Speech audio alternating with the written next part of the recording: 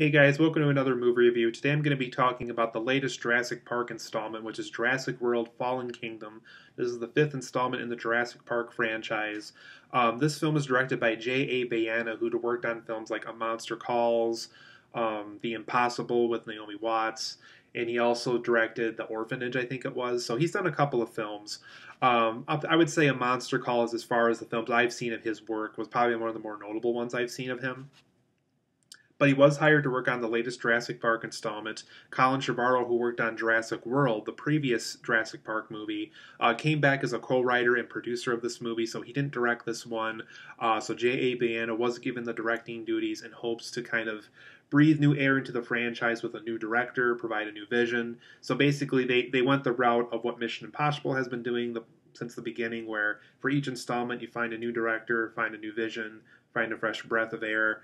At least I think that was the hope they were trying to get with this latest Jurassic Park film. So, in Jurassic World Fallen Kingdom, the latest Jurassic Park film, this film is about Owen Grady and Claire from the previous Jurassic World movie, and they're called back into action after, I think, Owen basically found a construction job and Claire found some type of an independent computer business job thing that she's been working at since the events of the previous Jurassic Park movie. And so basically the two of them are called back into action when they find out that there's a volcano about to erupt on the island where Jurassic World was built. And there's this owner that basically has a wealthy background, has worked with Professor Hammond, who created the original Jurassic Park and the very first Jurassic Park movie. There's a man who was working with him way back in the day, who's kind of on his deathbed, but has children and grandchildren that are kind of trying to keep the idea of Jurassic Park alive and keeping the dinosaurs alive. So they send Owen and Claire back to where Jurassic World was in hopes that they can bring some dinosaurs back to the real world before this island basically gets destroyed through this volcano and its magma and so forth. But when they get back, when the dinosaurs are in captivity, when they're brought to this big mansion that this person owns, they find out that the dinosaurs are being auctioned off to certain kinds of military, whether it's American military, Russian military, Chinese military, any type of military force are trying to basically buy these dinosaurs to kind of benefit their needs for if the war is if the world is ever at war again, so basically like another World War III, if such thing were to happen. So basically they're trying to use these dinosaurs for military purposes, something that was kind of briefly explored with Vincent D'Onofrio's character in the previous Jurassic Park film, so they explore it more in this one. And so Owen and Claire and a new little girl, I think her name is Macy, as well as a character played by Justice Smith and a young girl that's been working with Claire at this computer company.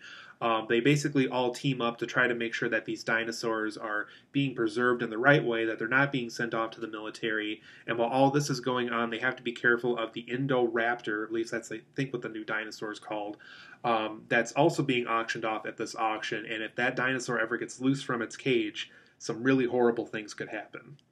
So overall, guys, I liked Jurassic World Fallen Kingdom. I wasn't completely in love with it. I am going to be honest with you straight up here.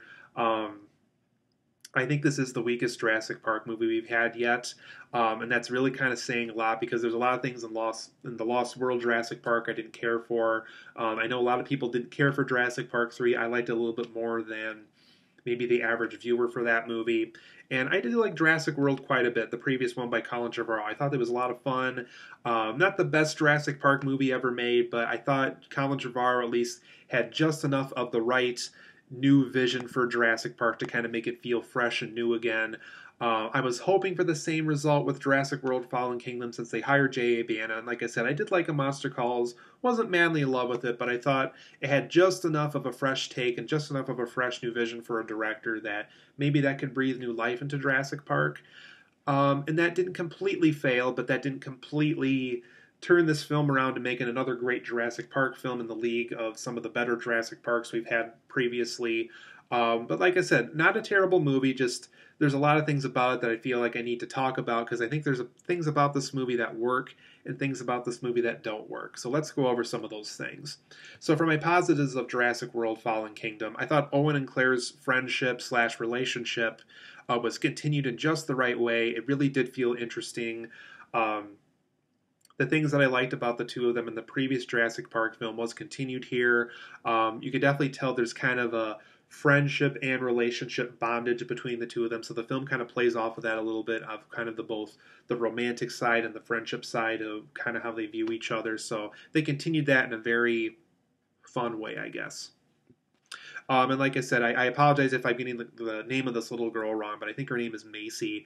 Really fun, interesting character in this movie. Kind of like Claire and Owen. She wants the best for these dinosaurs that were brought to this mansion. She's just trying to save and preserve the right things.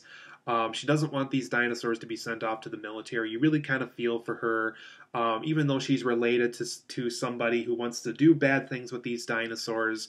You really kind of root for Macy. You want her to succeed along with Owen and Claire, making sure that these dinosaurs are preserved and not sent off in the wrong way. That destroying Jurassic World from this volcano wasn't done, as a tragedy. That keeping these dinosaurs around is happening for a reason. So I do like how this little girl made things interesting and fun, and probably one of the more fun child characters in a Jurassic Park film, probably since the little boy in the very first Jurassic Park movie. Not to say that the kids that were used in Jurassic World, the previous one, were bad.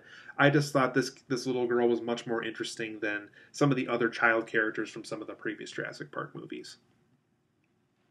And one of the better things that happened with J.A. Bayona as a director for this movie is the attempted contained horror thriller approach they added to this movie. There's a lot of scenes where the lights are out, the dinosaurs are loose, and Owen and Claire and Macy have to be careful of some of these dinosaurs that could jump out at any moment and attack them. So I do like the attempt at a contained horror thriller. I like that approach to this movie. So that was one of the more fresh elements they brought to the movie. They could have done more, I felt, but that is one of the things that J.A. Bayona brought to this movie that I thought was pretty fresh for the most part. There's also some neat dinosaur moments in this. So I was right. It was called the Indoraptor. I even took note of that here. So the moments with the Indoraptor I thought were really cool. Probably a neater new dinosaur in Jurassic Park in quite a while, because I know the third film on out keeps introducing us to new big dinosaurs that are clearly probably fictional, but I do thought the Indoraptor was a cool new dinosaur they introduced in this movie. And like I said, there's just a ton of neat dinosaur moments involving the Indoraptor in this movie too. I also like the dinosaur awe moments, specifically when new characters to the franchise are introduced to dinosaurs, when they're brought to Jurassic World before it explodes. They kind of see dinosaurs for the first time. They clearly weren't there when Jurassic World was around, but now they're seeing it before the island's kind of gone for good. So I do like how the film kind of brings us back to those moments from the earlier Jurassic Park films for when a new character sees a dinosaur for the first time, and it does kind of bring back those nostalgia moments a little bit for me too. I also thought B.D. Wong's character was brought back in the right way, maybe not the most interesting way, but I do like how kind of his tragedy with this movie is, he created a lot of these dinosaurs, kind of like Owen. He's kind of trained them and supervised them over the years. So there's kind of heartbreaking for him to kind of see these dinosaurs being auctioned off, specifically dinosaurs he feels aren't really ready to be handed off to people who really don't know what they're doing with the dinosaurs yet. So I kind of liked his angle of the story. He wasn't completely the bad guy. He wasn't completely the good guy, but there was just enough about him where I was kind of glad they brought him back in an interesting way. But for my negatives of Jurassic World Fallen Kingdom, for the most part, this movie is pretty predictable. I really wasn't surprised or shocked by any plot twist or story point they were trying to make. Everything I kind of expected from it. Everything from how the opening played out, from where they were going to go with the dinosaurs, from where things were probably going to go after the island exploded and everything goes to this mansion. It felt pretty predictable. There was nothing really too shocking about the movie. I kind of saw everything coming with this movie. I also thought the overall villain of this film was very lame and boring. There's more than one villain. All of them are very lame and boring, to be honest. All of them basically just want money. They have no heart. They don't really care about the dinosaurs. They just care about the money they're going to make off these dinosaurs. I really never buy any of these villains in this movie. Even the actor who played Buffalo Bill from Silence of the Lambs has a role in this movie. I really didn't care about him at all either. Even though Ian Malcolm is in this movie, you know, Jeff Goldblum's character from the first two Jurassic Park films, we really don't see him that much. It feels more like a cameo appearance, which I kind of got the impression of from the trailers, because really all we see him in the trailers is in these courtroom trials, and really that's kind of really all you really see of him in the movie, too.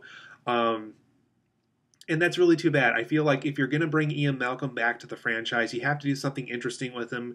Do you think you can find a way to bring him back to the island? Do you think you can find a way for him to team up with Owen and Claire to kind of share his side of things and better things for them and stuff like that? So I think there's things they could have done with his character rather than just showing up to a courtroom trial, voicing his opinion about dinosaurs, and just kind of exiting the movie from there. I think they could have done more with him than just that. I also felt more time was needed at the actual park. We really don't get a lot of time spent at Jurassic World this time. It really is more so at this big mansion where they're being auctioned off.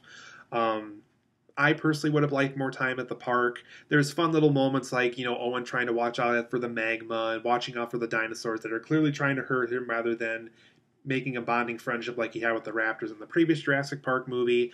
I just thought more time was needed at the park. I was having more fun with the movie when it was there. And when the movie left that area, I kind of didn't have as much fun as a result.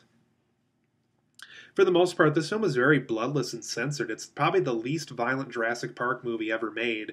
When a character's arm gets ripped off, when somebody gets bitten by a dinosaur, it feels very G-rated, to be honest. It just feels like, hey, they got bitten, let's move on. Yeah, there's no blood. They just got bitten, and that's kind of it.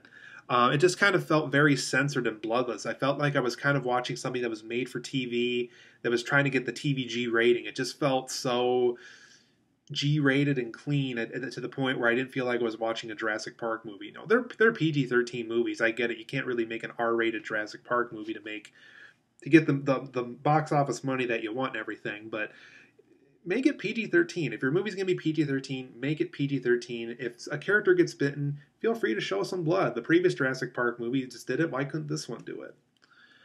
I also thought overall this film just needed more fresh material. And I would say for the overall franchise at this point, if they do go ahead and make another Jurassic Park, which it sounds like they're going to, find more fresh material. Whether that means finding another new director that really has something fresh to say about Jurassic Park, or kind of doing what they did with the contained horror thriller elements in this movie. Find ways to kind of really bring that to light and really embrace that and really bring something new. Do something interesting with the dinosaurs. Don't just make it take place at Jurassic Park again. Don't just make it, don't make the overall story of the Lost World happen again. Do something more fresh and interesting for next time around, and hopefully the franchise will go back in the right direction again. So 8 out of 10 for me. I like Jurassic World Fallen Kingdom, but I would say just rent this one. I really can't send you out to the theater to see this one. I would say if you really, really want to see it, wait for that $1 or $2 Redbox rental to come out. I feel it'd be more worthy of your money that way than seeing it in a theater. So 8 out of 10 for me. I like this movie. I just wasn't madly in love with it.